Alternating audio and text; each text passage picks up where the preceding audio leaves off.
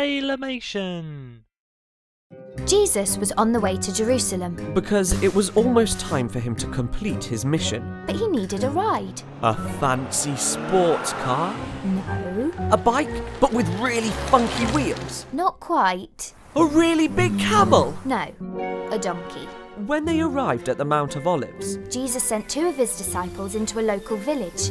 he told them that they would find a young donkey tied to a door, He asked them to untie it and bring it to him. and if anyone questioned them, just to say, "The Lord needs it." Everything happened just as Jesus had said. They laid their cloaks over the donkey and brought it to Jesus. He mounted up and headed towards Jerusalem. A great crowd followed him, and everyone was getting really excited. A bit like a movie premiere. Or when Maddie sees that boy band she likes. Anyway, some laid their cloaks on the road While others put down palm branches. to make a kind of makeshift red carpet. They were all singing and praising God. The Saviour had come and the whole city was buzzing.